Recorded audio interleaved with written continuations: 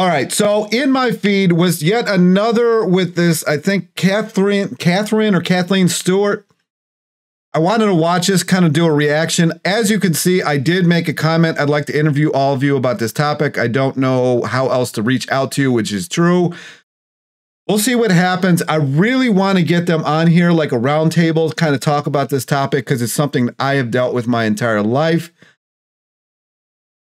Last thing that I'm going to mention has nothing to do with this video. Ever since the last Windows update, the sound coming out of this microphone is so loud. I got the gain all the way down.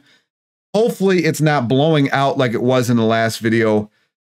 See what happens. Anyway, I'm going to start reacting to this video. I really hope that something gets changed with that because this is getting out of hand. Still talking about it, but I want to bring up something that is like why this is relevant. So I have this weird habit of looking for people's full day of eatings on Instagram and then plugging them into Chronometer and just like assessing, right? Like, what are you promoting as what's healthy? I couldn't. I can't even get myself to do it. I can't barely even get myself to eat anything but watermelon lately. It's getting really ridiculous. So yesterday, I just went on to a few like quote animal-based influencers pages, looked at their full days of eatings, and one woman was promoting like 1,250 calories as like normal, 2 meals a day. That is insane. That is insane. That's like not even, I think it's like 1,900 calories for a toddler back in the 40s. Day, 1,250 calories total. And then I found another one and her total calories were 1,074. Wow. And so that is not normal. That's not okay. And there are going to be health implications of eating that low calorie month after month after month. First, it's one of the issues, and I know I'm going to have to cut in here a lot. So, you know, if that's going to offend you or make you mad, then just click off now. But I struggle with this sometimes. Like everybody's like, oh, you eat too much. Like I have told people that I at least interviewed, I will give you my address. You can show up here at any point and see what's actually in my fridge and in my cupboards. Like there's no cheating. I don't like eating all that much. If I didn't have to eat or sleep, like I wouldn't do either one. But when I start getting back into eating, I get all this water retention.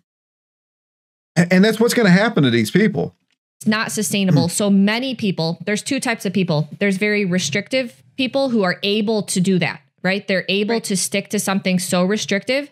And then there's another group of people, and you shouldn't feel bad about this. You're going to binge. You're going to restrict, binge. That's what happened with me with keto. Every single time. I did keto for a long time. Keto carnivore, whatever you want to call it. Every time. That binge is hard too. Especially when I worked at the food distribution company and one of our clients was Cheesecake Factory. And if one of them happened to fall off a pallet, it was a sample, we could eat it. Restrict, binge.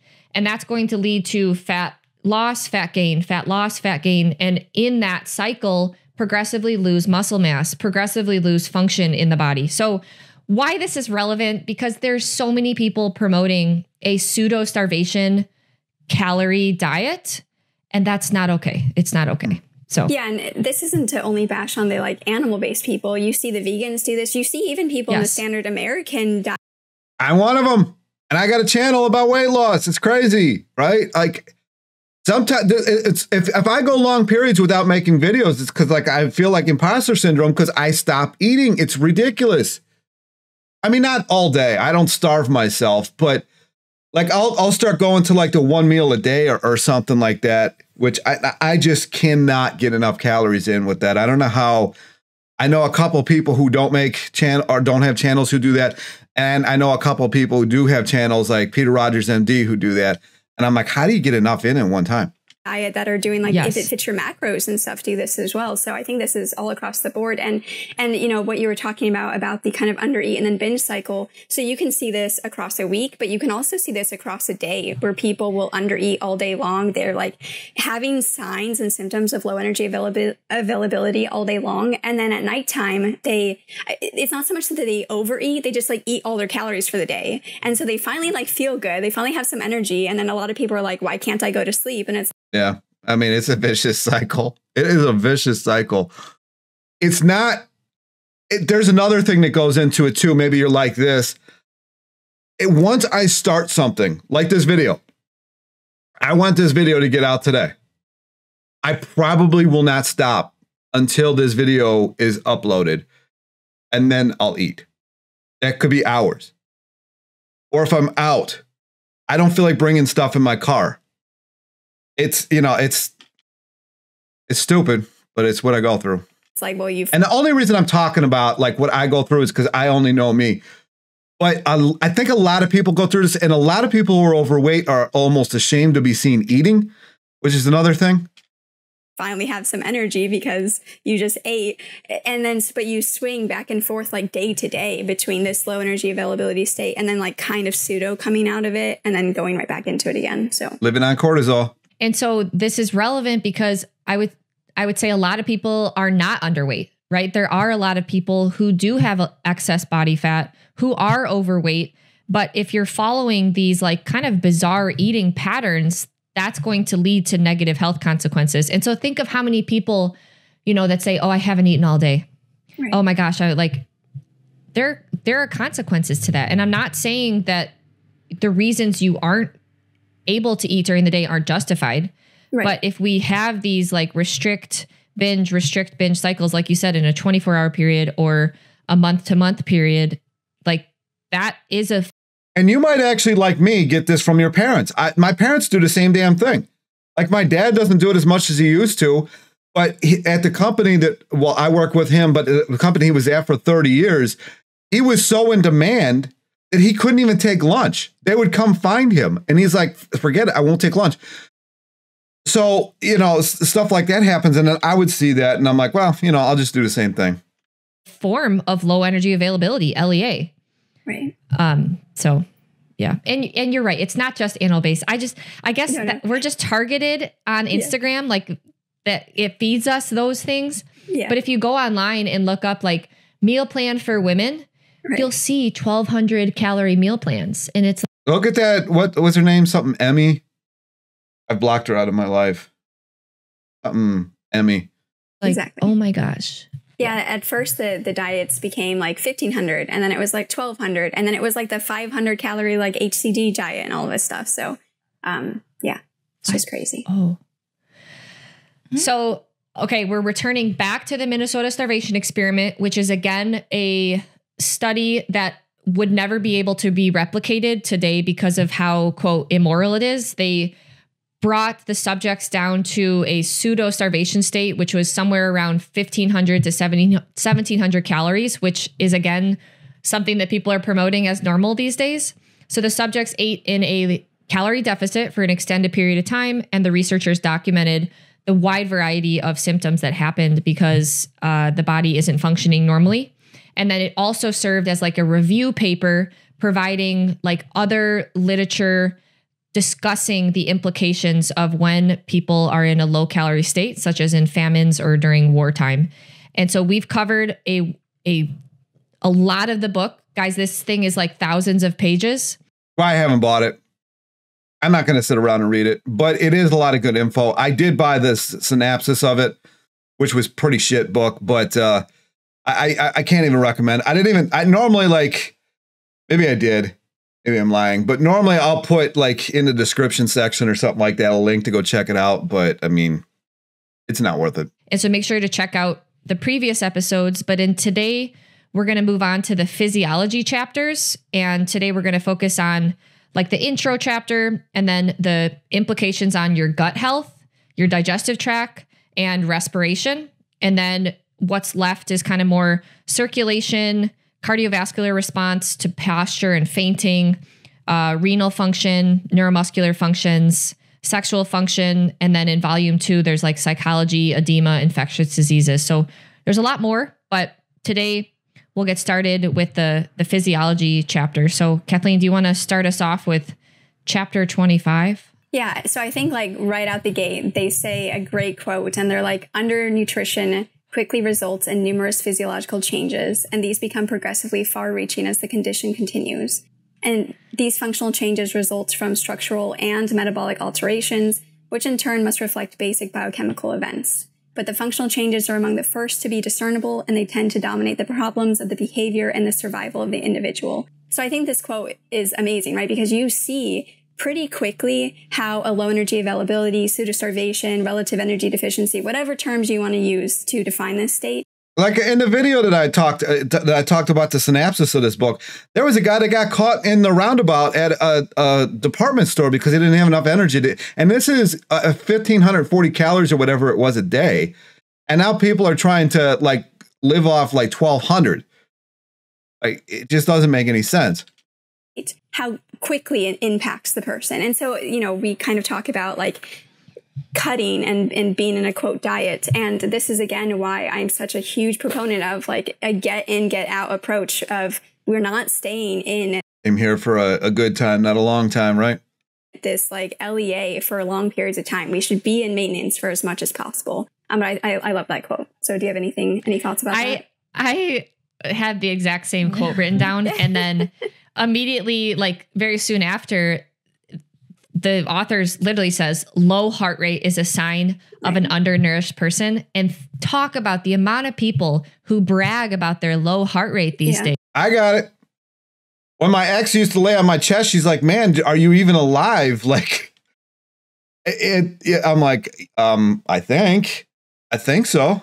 It's like, wow, like I'm able to, my heart rate's so low now. Like but I mean, athletes do run into this. And when she was doing that, I was lifting. I was pretty athletic at that time. So athletic. Well, it's because they like when you go to the doctor too, if you have a low heart rate, they'll be like, wow, you must be a athlete, star athlete. So it's in every. Maybe I was fed a lie. Sorry, we're being told this by literally like people that are seen as, authoritative figures. Right. Yeah. And it's like you must be a star athlete, but you never run or you never do any type of zone 2 cardio or anything like that. But even if you do, like, are you supporting the metabolic demand of those things? And is that the reason why your heart rate is low? And if you were to support the metabolic demand, would you see your heart rate increase? And then, so, doctors will say that about heart rate. They'll also say that about blood pressure, which we see here too, is that everyone's blood pressure decreases. We'll get into the tilt table test eventually in the next episode. But yeah, so yes, bradycardia is a huge issue. Next is non-specific bronchitis. How many people do you see that kind of have this like chronic low grade cough, or they just feel like there's something in their chest, or they're okay for a couple of weeks and then they get this like kind of chronic low grade cough again, and it just keeps coming back. And people are like, oh, my thyroid feels like it's swelling, but it's like, is it really coming more from your chest, from your lungs area, etc. So yeah. And this first chapter is kind of more like an intro into the physiology problems, but I wrote down this one because I thought that Sarah would be interested. Ooh. I think that's Sarah has always had like translucent skin. Mm-hmm. So some of her limbs would sometimes look purple. And it's not now. Like Sarah literally. My hands go purple during the winter, during the cold months. I hate the cold months so much. Sorry, I'm watching myself on this screen. I should be looking at the camera. I hate it so much. I don't understand why people like cold weather. I don't understand it. Maybe it's partly because of that, or partly because cold weather is shit and we shouldn't live in it. Really has skin tone now. Like she tans. She's not. But your limbs used to be blue. Yes, I remember that. Yeah, it would go from pale to like if I'd get in the shower and I'd be exposed to. I know this is like somewhat of a normal response, but exposed to hot water, it would become like purpley orange. That was actually one of the reasons I originally. Go ahead. Oh, sorry. There's just a light. You'd be all like blotchy. Yes, blotchy, purpley, and so it says it's called cyanosis. Mm-hmm. So cyanosis is a medical condition characterized by bluish or purplish discoloration of the skin and mucous membranes. It occurs when there is insufficient oxygen in the blood, leading to a lack of oxygenated blood reaching the tissues.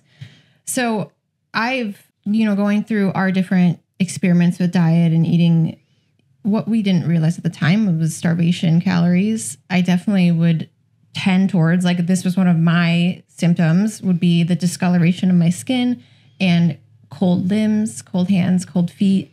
So that's definitely like one of my first signs of being in a caloric deficit or low energy availability.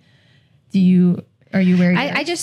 I never had the purplish skin, but I just remember reading through this chapter and I was like, wow, Sarah used to. What's so interesting about this is, even though we're sisters, we've done almost like every single diet the same, but we start to present the low energy availability different. They don't look, their facial structure is dead on, but that's where everything stops. So, I mean, it's not surprising that they'd have different reactions to things.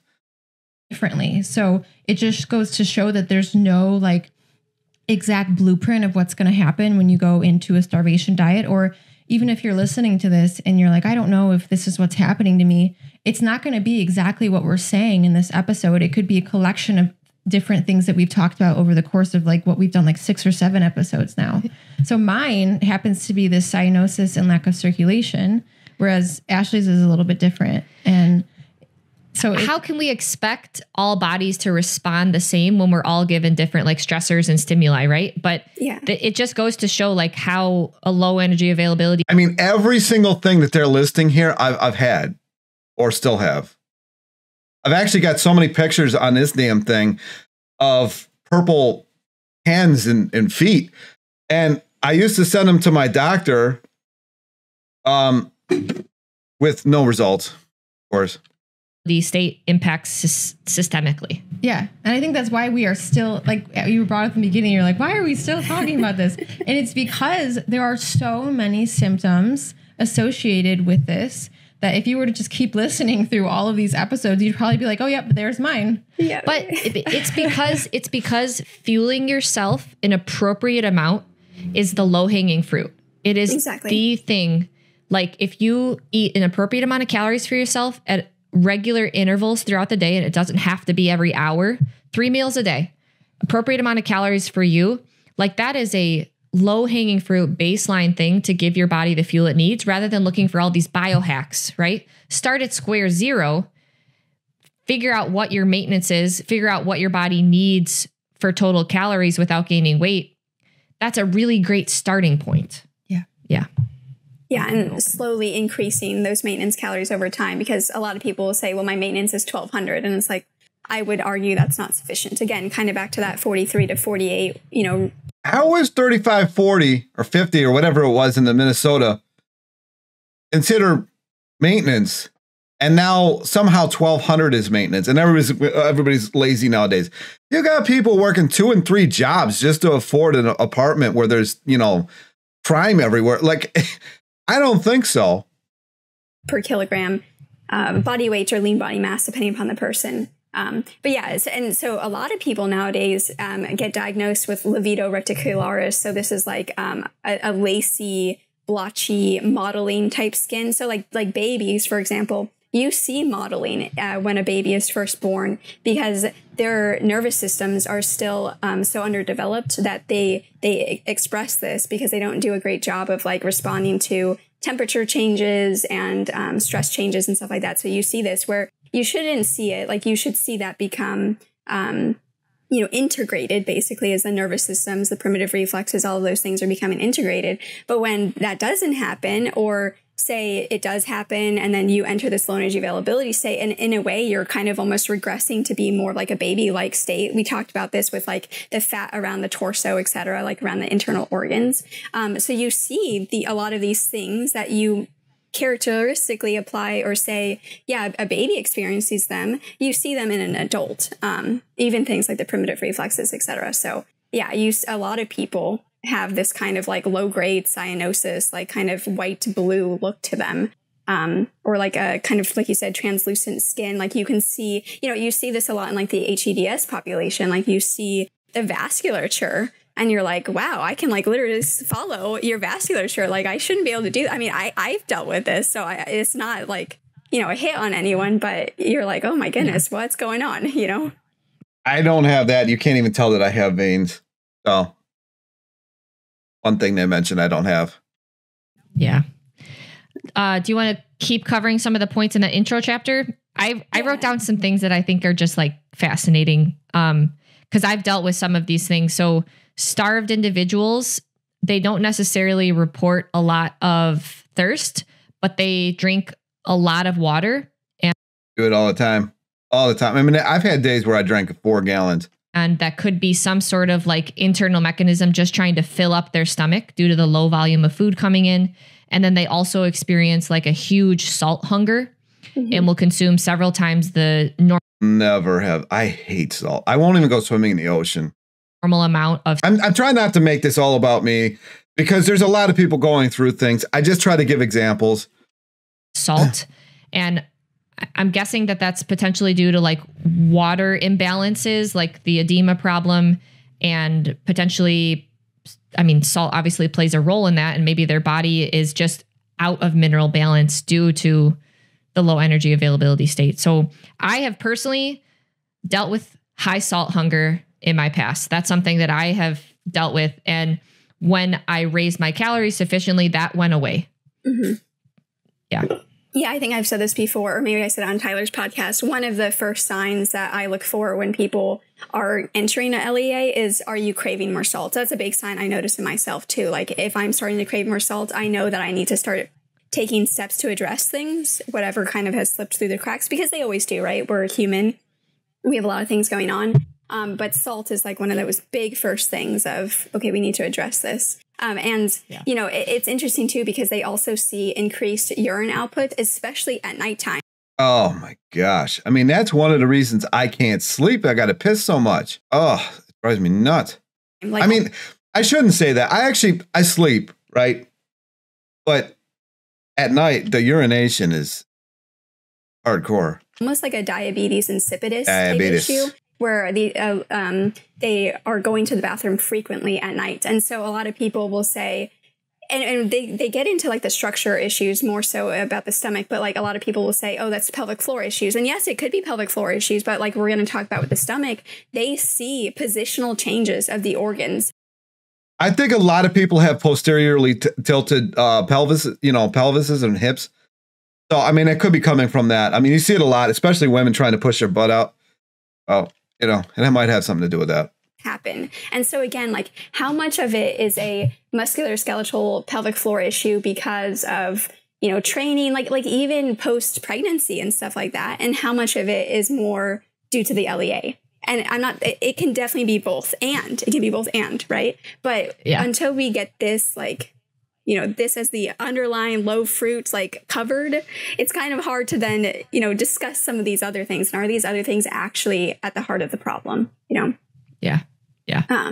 So I think, so the voluntary increased fluid intake, increased salt intake, they talk about how, you know, maybe there's an effect on the kidneys, which they're going to discuss more in the renal chapter. So we'll talk about that in the renal chapter. But yeah, for sure, the increased urine output, especially at nighttime. They talk about gynecomastia. So got it.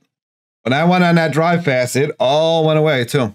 Development of basically breast tissue in men. You definitely see that. I mean, you see this for sure, like in the aging population too.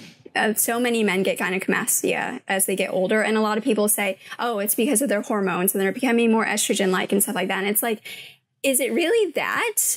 Or is that just a representation of the state that they're in because they're in a lower energy availability state? Because, I mean, a lot of older people, they stop eating as much. They stop sleeping as much. They start to show a lot of these similar signs. So, you know, again, I always wonder about that, you know, like, could we help the aging population by making sure they're continuing to eat enough? And then they also see the...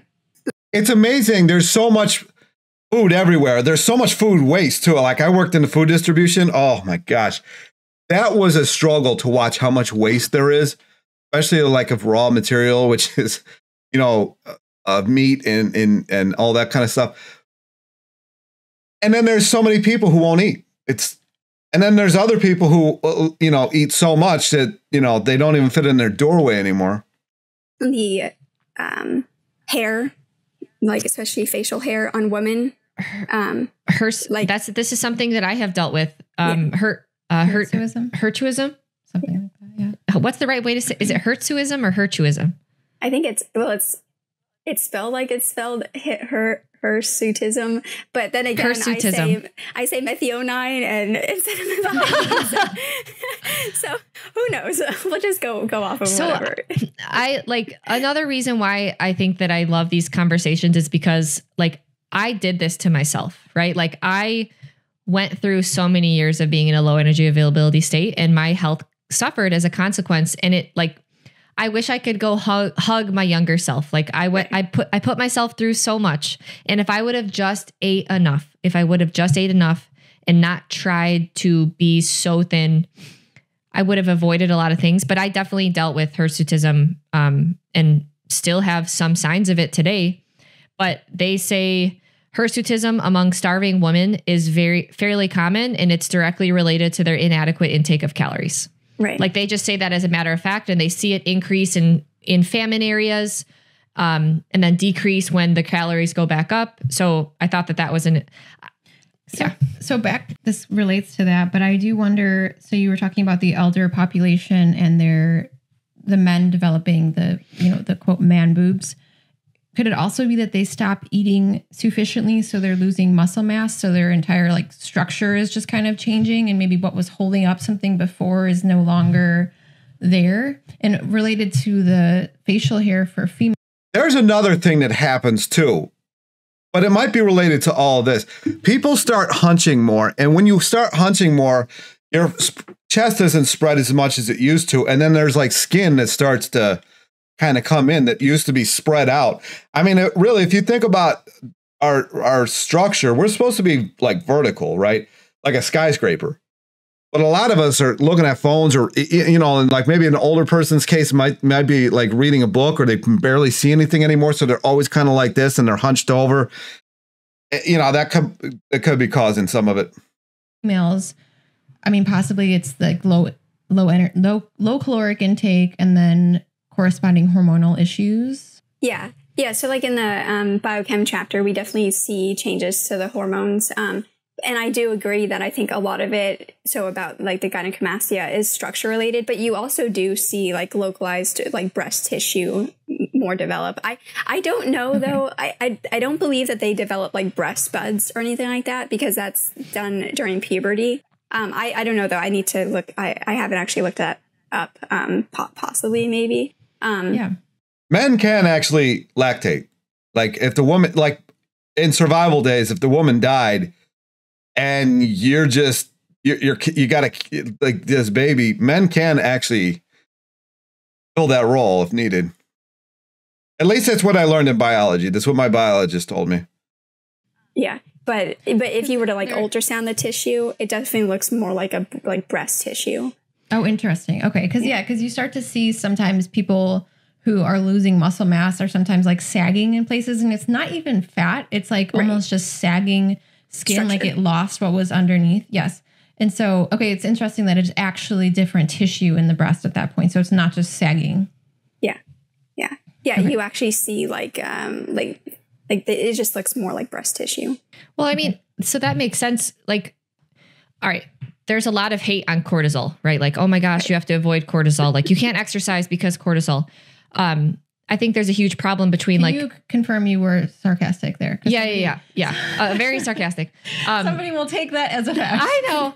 There's like a huge difference between like acute cortisol and then like an over-reliance on the stress hormone cascade, right? And so when you are in a low energy availability state, there's like the definition is there's not enough energy coming in, right? And so the stress hormone, glucocorticoid, like all of those, you have to rely on those more in order to generate energy. Like that's just a known thing. And so of course that there's going to be some amount of hormonal issues that pop up due to this. And they document in this initial chapter that there are sexual differences. So like males and females respond differently to this low energy availability state. And they see a higher decline in metabolic rate in women. So the quote was only. As far as the sexual thing goes, it's strange, but I get even hornier when I'm hungry. And I think it's like your body's like, well, we're dying. Let's spread our seed or our genes. Small losses in body weight suffice to produce large decline in metabolism among these women. And like, none of us are saying you shouldn't exercise, you shouldn't be in a calorie deficit for a short period of time, but doing these, whether that's these really low calorie diets or these not eat all day, binge at night, restrict, binge, these cycles are going to lead to your body being in a low energy availability state in some amount of time, right? And that is going to have more impact on women. Right. Yeah. And so again, I think, you know, you said that you wanted to hug your younger self. And I think in many ways, like a lot of people are doing what they think is right because they were told, like they were told from some perceived external, you know, guru or source or whoever that this is what you need to do to get healthy. And so like, in many ways, I think we need to like grieve that and move past that and recognize that they were probably just doing what they were told and what they were thought was right. And then, but you need to always take it into context of your N equals 1. And like, how are you actually responding to this? Like, if you're trying this and you're getting worse, it's probably not for you, you know? And so we start these things because of body image. But another great quote that they have. Body image is such a huge thing. And I talked about it in the beginning of this video. People who are overweight, they are almost ashamed to eat because they think they're supposed to starve themselves and overexercise. It's a hot mess. Like if you could somehow put yourself on an island, which I kind of like, I live, you know, in this, I kind of am. I live in the city, but I have this 3-bedroom house. It's just me. But if you put yourself in an island and you had no circumstances outside, no knowledge of anything outside, what would you eat? How much would you eat? And what would you look like? I would be interested to find that out. Is well known that starved people look much older than their years and that their behavior is generally in conformity with their appearance. Ray would talk about this all the time, right? You increase your energetic state. Sorry, Dr. P. You increase your energetic state and you become more childlike in many ways, right? You want to go do things. When you're not starved. Right, exactly. Right. Okay. Yeah. So it says, moreover, the starving man often volunteers the fact that he feels old, but there are no indications that undernutrition actually accelerates the aging process if the latter may be identified with such changes as calcification and sclerosis of the tissues. So I found that interesting. So we feel old, we look old, we act old, but yet we don't see the same like physiologic changes that we usually identify with the aging process, like calcification, sclerosis, etc. Yeah. Can I just relate this back to? Oh yeah. So some people like it's like a kind of a joke, sort of, not really, but like people are like, yeah, my boyfriend, like I can look at a bag of chips and gain weight, but my boyfriend can eat the whole thing and maintain. So like, it just is fact. Honestly, my best friend and I were like that. And we're both male, right? This dude, you should like this dude's diet when we were growing up. I'm like, how? This guy, he barely even had a like do cardio and he could go compete in bodybuilding. And I'm over here like I could lift the house. But like most people, I mean, they're like, you're big, but I don't even know if you work out. Like drove me crazy. It seems like from this paper that wasn't an example for me. I'm just saying, like, I've heard people say that before, but it seems factual from this paper that, you know, women do respond more severely to caloric deficits. And perhaps it's more of like a protective mechanism because we can bear children and, you know, in a state of famine, that would be not an advantage to be having a child. So maybe we do respond more severely as opposed to men who maybe do have a higher tolerance for the state, maybe for a little bit longer. And that goes back to, Kathleen, you were just saying about how some people, you know, some people are spreading information about health. Experts are spreading information about health. And that's just because, that's what they've been taught, or that's what they've done that worked for them. But so many times women are listening to men when maybe that approach for that man is definitely not going to work for you just because you're a different sex at a certain point. Like, I would say this relates back to Ashley and my experience with fasting. I mean, McDougall used to say that the average hospital, the custodian probably knew more about diet than the doctors. Fasting. There's so many studies on fasting, but how many of them were done on women too? Not very many to my knowledge. Looking for a reason to try the new $5 meal deal at McDonald's? Here's one.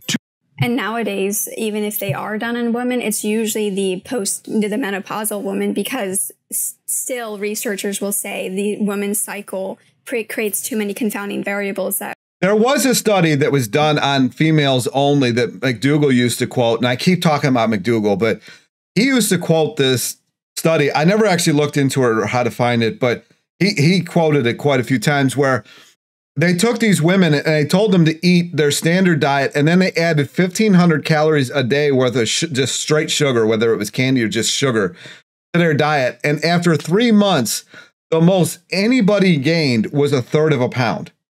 That was the highest that anybody got.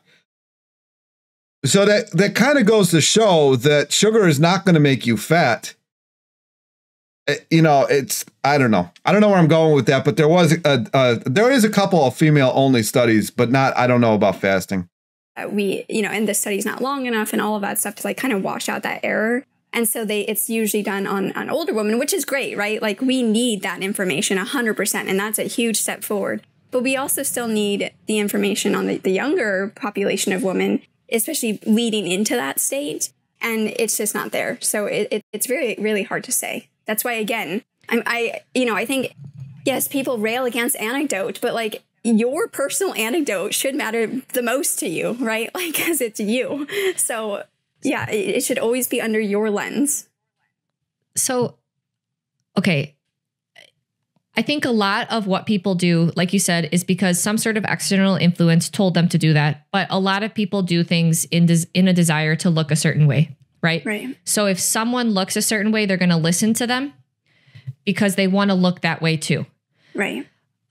Something that I wish the Olympics would have done is shown full days of eating. Here I am talking about full days of eating, but how cool. Yeah. As athletes, man. Would that have been to see, wow, Olympic athletes are doing amazing things, accomplishing incredible feats of athleticism. They're all not in a low energy availability state. It is the sports nutrition literature is amazing. And it's very well documented that how many calories and carbohydrates these athletes need, right? They have amazing physiques. And I think that if young women and even young men saw how much food and how regularly they ate, rather than doing these random extreme things, it would be a lot easier to see to achieve a certain look you. Yeah, I mean, some of these people probably just eat McDonald's and KFC and all that kind of stuff. Not that I'm promoting that, but I mean, legit probably are. Do have to regularly fuel yourself. They're very cognizant of how much food that they're intaking at a regular basis. And so seeing kind of more information about what athletes are doing, I think can be somewhat helpful, because it's very well documented that if they want to perform, they've got to fuel themselves. And none of us are Olympic athletes, but I think it's helpful to see that when we are trying to achieve certain tasks in life, that does require regular fuel. Well, I wasn't following the Olympics closely, but I did see some people's recaps. How satanic it was. Yeah. That there were a lot of positives that came. I couldn't even watch it. I mean, come on, you're going to start off with that shit? No. From this year, where a lot of the athletes, they weren't rail thin. They're showing normal bodies with muscle mass that aren't, the amount of muscle they have might be a little bit of a reach, but they're not unrealistic body compositions. And if you were to go, I clicked a few different athletes' pages on Instagram, and I don't think there's anybody in the Olympics that's not on PEDs. We're showing, some of their food that they're eating, because it's interesting for people to see what's offered at the Olympics. Yeah. And it was just notoriously always a ton of rice, a ton of carbohydrate. But it was also very varied. Like some of the dishes were more plant-based. You know, they had their protein, they had their vegetables. But they're not fasting. No, sorry. They're definitely not fasting. But I do think that there were a lot of like recap posts on the Olympics this year. And apparently they did a really good job of showing balanced nutrition, also realistic body standards, especially for females. I really didn't watch that much. I'm not going to lie. Well, we watched the gymnasts and they're like so built and stacked, but they're also not like 5% body fat. They were like a normal, healthy percent body fat. So it was really interesting to see because I guess we do hold these people to different standards and say like, oh, look at them, you know, like so ridiculously lean and fit. But I don't know, they're just kind of eating to perform, which doesn't always equate to being ridiculously lean and fit. Yeah. Yeah. I just want to say something really fast about how you're talking about the people that you follow who are your like favorites or your like hashtag goals or whatever. And you think that, okay, if I eat exactly like them, if I train exactly like them, I'm going to look like them. And that is fundamentally incorrect. Like, yeah, it's not going to happen. It might happen, but it's not likely. It's not likely at all. Especially, I mean, PEDs, these people are well-funded. You're not. Most likely it's a completely different animal. Like it's good to have goals, but it needs to reflect genetics at that point are going to play a factor. You just can't get past that. Like in my lifting days, I mean, my starting weight was a lot of people's finishing weight. Just is what it was. Someone that is closer to your exact body type. For example, I say this all the time. I'm 5 feet tall. I'm never going to look like someone that's 5'10", right? It's just never going to happen. The other thing too is like based off of so you have the origin and insertion of the muscle, right? But that's a huge, huge factor too. Just because you have the origin and insertion of the muscle doesn't mean that every single muscle fiber is at that origin and insertion. You have muscle fibers that are like all different lengths, right? And based off of the density of those lengths, those specific lengths of muscle fibers. And the tensile strength and the fire rate, I mean, that is such a huge difference. And that's actually the biggest difference between male and female. But it's the biggest difference between somebody who can lift and somebody who can't. Like my endurance is all right. But in weightlifting, like my rep range was like 5 to 8. I really couldn't go much above that. That's going to give you a very specific look to your muscle. So whether you have a quote unquote long, lean, toned muscle, or you have like a quote unquote like, kind of like balled up muscle where you see that like bicep peak, for example.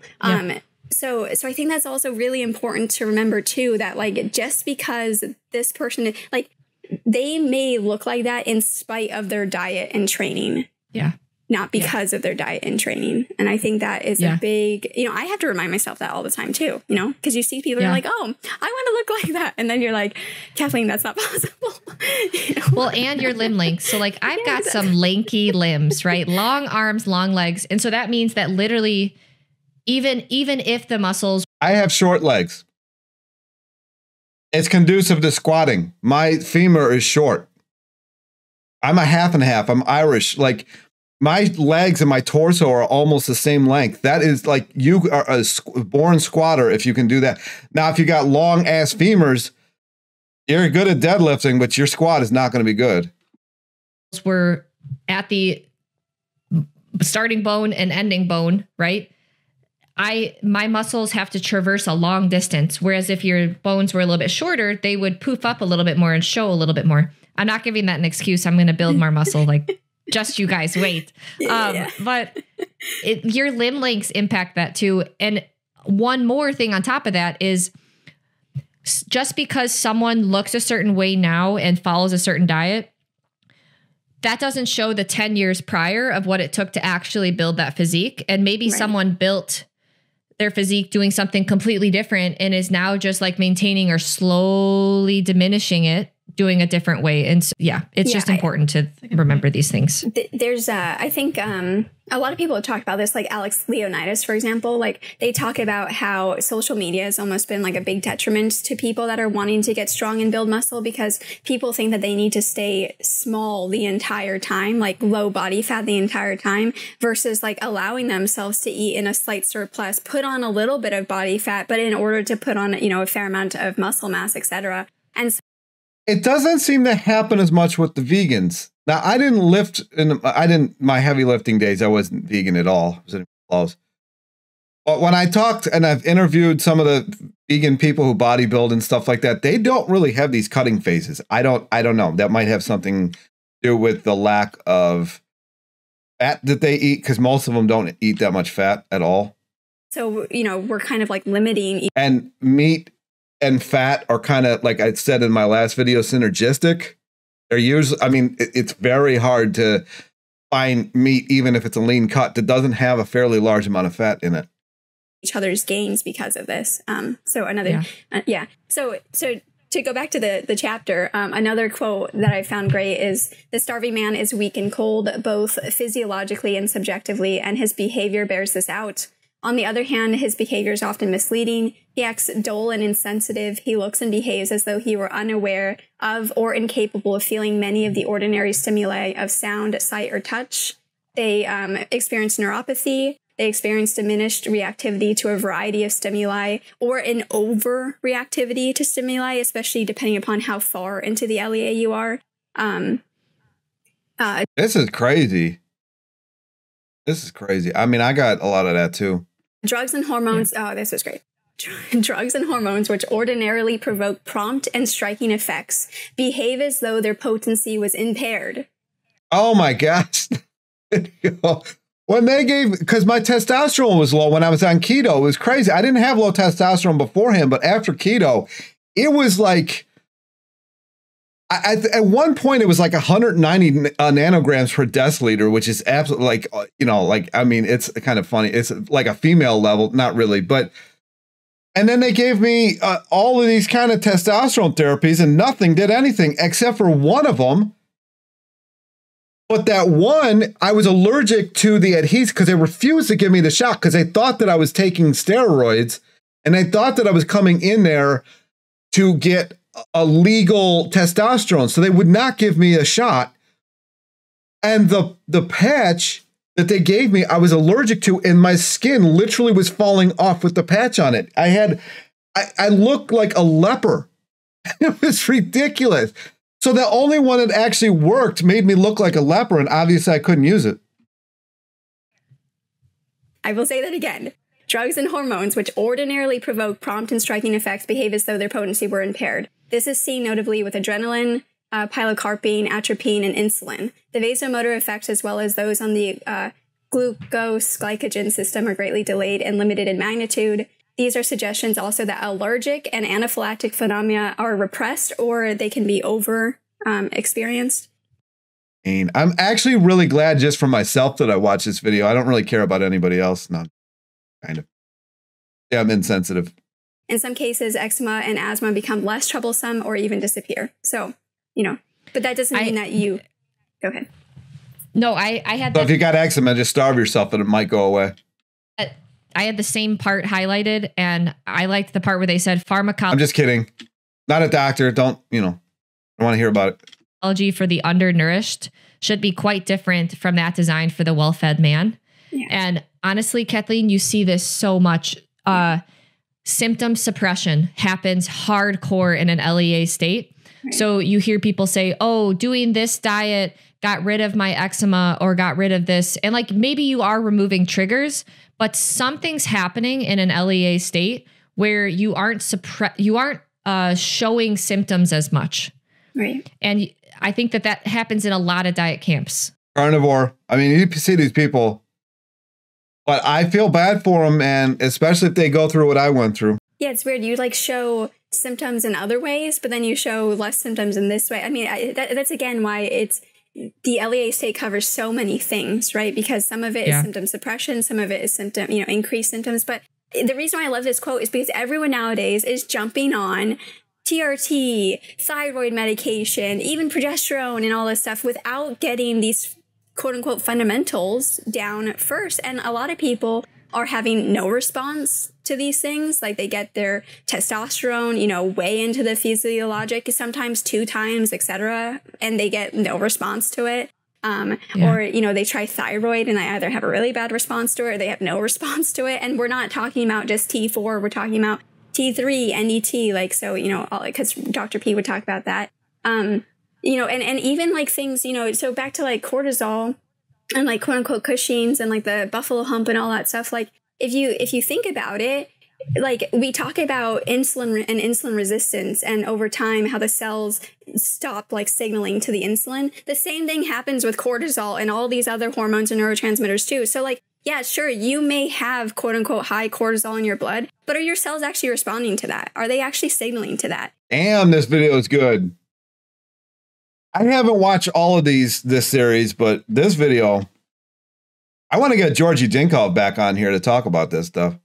And so, while you may see high cortisol in your blood, that doesn't mean that you're in a high cortisol state, right? Because it comes down to quote unquote receptor density, cell signaling, all of that stuff. Again, very much akin to the insulin resistance state that people point to. So, you know, like, I think the biggest thing is like, we need to be consistent in the way that we're talking about these things because the actions are very much similar. But yeah, I think this is a great quote. Well, I think I probably should be my own study and like make videos about this. Like I see my reflection here. I'm watching myself instead of the camera and I know I have muscle mass on me. Wouldn't mind unburying it. That part just shows, you know, receptor activity is heavily dependent on the metabolism and energetic state of the individual. And so your like reactivity to a variety of stimuli, whether that's drugs, supplements, things in the air, things in food, like that can get really thrown off because it's just not functioning properly. Yeah. They saw things like optic atrophy,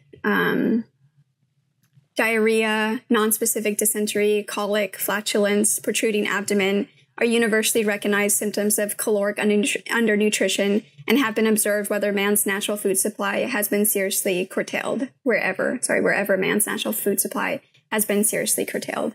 So that was the last quote I have for that chapter. Yep. So that was chapter 25, kind of more like an overview of like various physiological problems. And then they dive into other things. And I'm very excited about chapter 26, which is the gastrointestinal system, because how many people deal with digestive problems these days? And the changes that they see in the digestive tract in an LEA state, I think understanding those helps you better understand why gut problems are huge right now. It's like the thing. Whereas, you know, a lot of people say autoimmune conditions stem from the gut. Well, autoimmune has been on like a huge rise. And yes, there's been like changes in the food system. Absolutely. But assuming that you can source the best food that you can, people weren't having problems with oxalates from potatoes. They ate so many potatoes.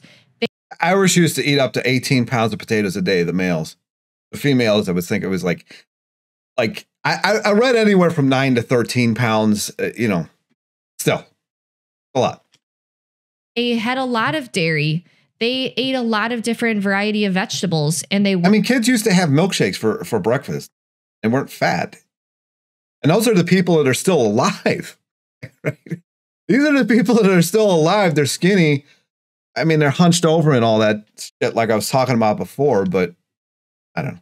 Weren't having these problems in the 1800s, early 1900s, when the concept of like dieting and maybe when they had the finance. And here's the thing. And I know this, I'm only 36 minutes into this and I've been talking for like 20 of it.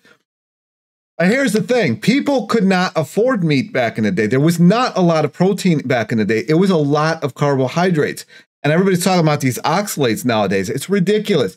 The only reason ketchup exists is because it has vinegar in it, and vinegar would mask just how rancid the meat was in the cities back in the day. She's talking about 1800s. Look into this. That's Heinz literally is really literally exists because of how rancid meat was. And he figured out how to make a sauce. It was kind of like a Chinese sauce at the time. I think it was called ketchup. And he created ketchup And that's why Heinz exists, is because of how rancid meat was back in the day. So people were largely eating potatoes and cabbage and stuff like that, even in like cities like New York, Chicago. I'm here in Cleveland. I mean, you should see some of the old food that these Europeans used to eat. It wasn't a bunch of meat. They couldn't afford it. Finances available, they were able to consume a lot of food. People ate so much bread, so much bread. There's another bread. Yeah. People used to stand in line every day for bread. Every day, because there was no preservatives in it. So it only lasted the day.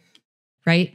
And so now we see these huge gastrointestinal system problems. And now that's not to say that glyphosates and GMO and all that kind of stuff haven't absolutely destroyed the wheat. Maybe LEA is playing a role there. Yeah, exactly. And again, we're not saying this is the only thing, but until you've adequately addressed this, and I think the problem is that most people believe they've adequately addressed it when they haven't. And that's like the hard thing to get across. But like, even, you know, what we talked about a couple episodes back about the actual organ loss to the intestines, like that alone should tell you that you're going to have some problems with your gastrointestinal system. Yeah. So yeah, so they see the stomach. They saw like didn't they see like a close to 50% reduction in just mass of gut tissue? And so how can you expect your gut to function when it shrinks close to half? You can't. Think about how much surface area that is of absorption surface area that you've just lost. Can't. Exactly. Yeah. Yeah. So they say the stomach is often dilated. The stools are watery and contain mucus and undigested pieces of food. All the time I have that. They swung back and forth between constipation and then diarrhea. So many people have that nowadays, like IBS-D and all of that. Don't have that. Yep. So some feces were frequently bloodied and resembled a colitis. So this is talking about like the literature review. This isn't exactly talking about the actual MSC. This is talking about people and other starvation not experiments, other starvation events. Another one. So they use sulfonamides, which was their original kind of antibiotics. They and vitamins were without any effect on the diarrhea. How many people nowadays tell you like, oh, you're having diarrhea, like take an antibiotic and it like clears it up for maybe a little bit, but then it comes back again, or it causes way worse issues like yeast issues and all this other stuff too. The ingestion of large amounts of food intensified the diarrhea, often with fatal results. So this is again why, like, you know, I do think if someone is in a really, really bad state, they probably need to be in a hospital, like being actively monitored as they're refeeding, like 100%, you know, from issues with diarrhea. Like if someone has diarrhea, they need to get on top of that, right? Because if you're having diarrhea, that means that you're going further and further and further in an LEA because you're not necessarily absorbing your food. You're wasting electrolytes, all of that stuff. And so I would just say, like, if you're in this state, please seek help. Like, you know, basically, like Dr. Gaudiani spoke, like, you are sick enough. Like, please go get help and make sure that they don't dismiss you. Make sure that they don't just give you an electrolyte IV and tell you. Man, they are so quick to dismiss people anymore. I've got so many stories from this past year, not of myself, but other people that I know. Man, it's really getting strange. You're good. Like, no, you need to be monitored. You need to get back to a state where you're not having chronic diarrhea. And then from there, you can slowly build back up again. But they noted that in all of these different famine states, an increase in diarrhea coincided with the decrease in the food supply. Like they just always saw that trend in various times throughout history. And a quote that I wrote down about the diarrhea section was, quote, "The diarrhea was the result of atrophy of the digestive glands and a disturbance of water metabolism." Yeah. So many people nowadays have issues with stomach acid production. They have issues with their lower esophageal sphincter, issues with their pyloric sphincter, issues with the ileocecal valve, like all of that stuff. And, you know, you see the changes not only with stomach acid production, but you see the changes with the autonomic nervous system and how it's functioning with those sphincters and valves. You know, so many people are being diagnosed with things like hiatal hernias and MALS and all of these like more quote unquote structural related things, which we know are directly related to anorexia based off of the eating disorder research. And they see that here in the MSC. They keep measurements or tracks. Well, we'll get there. I don't want to jump ahead, but so you see all of these big changes. But I think it's another reason why I like these conversations is like, I know what it feels like to have a diagnosis, right? A doctor tells you a scary word. It's scary. You cry. You are terrified and you don't know, you feel like something's wrong with you, right? And that's what is, I think, the best part about these conversations is like, there is a path out. There isn't anything wrong with you. Your body is doing the best that it can given the resources. That's the one thing. That's the guy that helped me lose most of the weight is like, don't be mad at your body. It's doing the best it can. It's keeping you alive. You just haven't been, doing your fair share of everything. Is that it's been given, but now there's all these diagnoses and different like camps of people who have these problems. And if we saw things more in a bioenergetic Gilbert Ling, Dr. Ray Peat lens, where the body is more of like systemic. And you brought up in a previous podcast episode, rising tide, or what's the right quote? The rising tide. Rising tide lifts all boats. And so rather than like feeling like, oh, I'm doomed for life, I've got this diagnosis, I'm never going to be able to fix this. Like instead focusing on those foundations and getting out of a low energy availability state. Like the body is amazing. The body can heal. Yeah, I think I said this like early on to Sarah back when we were talking like over a year ago now about how when I first read Dr. Ling's book, In Search of the Physical Basis of Life, that took like the collective weight of the like what I was experiencing, all my diagnoses, everything people, what everyone was telling me I needed to do. It just took it off my shoulders because I was like, okay, I need to get my cellular functioning or cells functioning again. So I focused on the citric acid cycle and the electron transport chain. What goes into that? Everything we're talking about, right? Enough food. That's what goes into that. So, because it is hard. It's like, oh my goodness, I have like a list of like 20, 15, whatever diagnoses, and which one do I have to do first? And like, I don't know. And so I think this is very like positive and reassuring. And again, this doesn't mean this is the only thing, but it's like, until you get this, how do you know what else is left? And especially, so another one, I'm going to watch a couple more minutes and then I'm going to do a part 2 of this because I'm only halfway through ish. Maybe like half an hour left. I don't know. They recognize that changes in gastric functioning during starvation may render the gastrointestinal tract susceptible to organisms which under normal conditions would be non-pathogenic. So again, H. pylori, SIBO, issues with the, in the large intestine. It's, obviously you see issues with stomach acid production where like maybe the first meal of the day, your stomach is able to produce sufficient stomach acid. But then from there, it's the refill and the ability to release more again. That's the issue. That's where a lot of heartburn comes from. And, if you got heartburn, you got your stomach acid isn't, acidic enough. Again, back to, the sphincter issues and the valve issues and stuff. So, let's take a step back. Instead of like pounding the probiotics and the prebiotics and all these other things, like maybe let's address the more fundamental issue of, why is our GI system not working? Because it doesn't have enough energy. Like the GI is literally like the skin kind of folded into you, right? Because it's like literally not internal to you. I mean, it's like in your torso, but it's not internal to you. And so that takes a lot of energy to keep things out and to like maintain its integrity and job, just like the skin requires a lot of energy too. So these things is kind of like, of course it's going to have a problem, Yeah. Like all right. I feel like this is a good place to pause it. I will not watch I haven't watched any of this other than just watching it now. I will react to the rest of this tomorrow. The video probably be out tomorrow. I don't know. It'll be out this week. That's it. Comments, questions, if you made it this far, congratulations. I know I've talked a lot through this. It's just, I have a lot to say, and a lot of this is just like, wow. Anyways, that is it. Like, subscribe. If you think this video will do you any good or somebody any good, share it.